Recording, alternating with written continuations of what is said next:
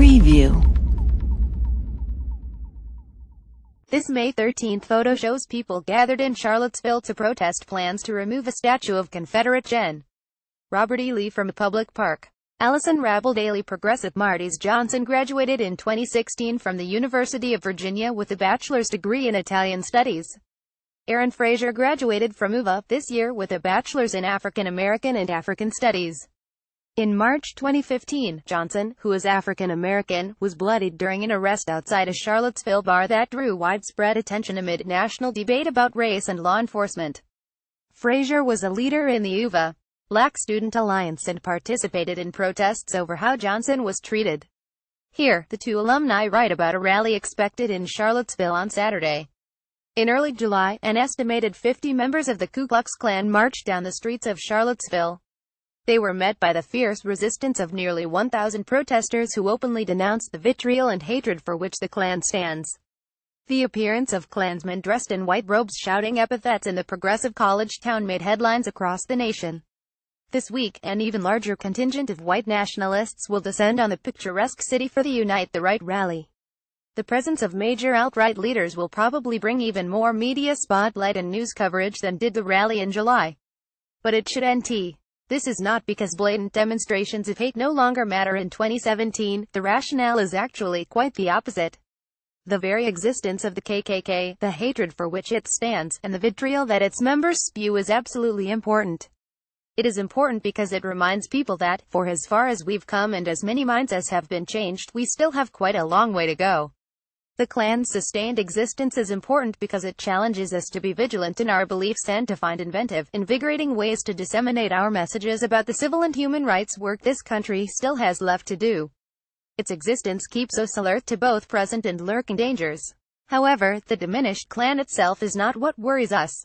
Instead, we are concerned about their ideological heirs who hide in plain sight, without the distinguishing hoods and robes, who walk in and out of government buildings, lobbying firms, think tanks and corporations day in and day out.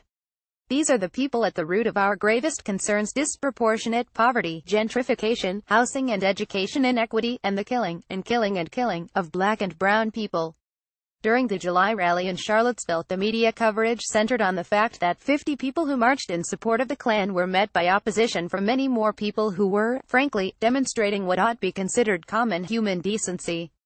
Such ephemeral coverage means that our deeply institutionalized, more pressing concerns cannot have the spotlight that they so desperately need.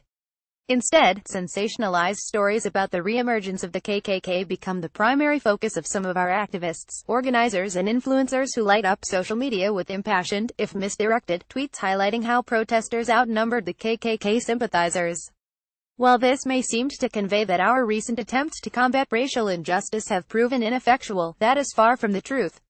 The truth is that our newfound ability to create media-fueled grassroots movements has bolstered our likelihood of securing progressive change in this new era.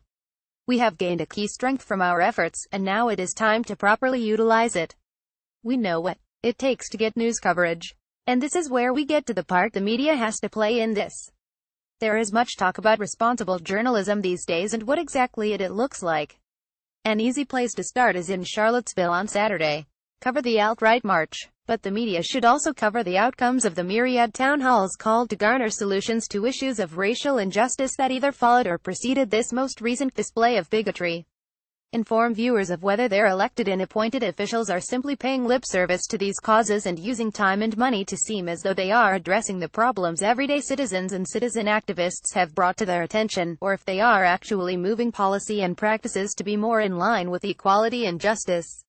Without a major shift in the stories that are covered extensively, we will develop further into a society duped by distraction, rendered immobile by our indignation at the KKK and alt-right in Charlottesville instead of the true villains in our local, state and national politics.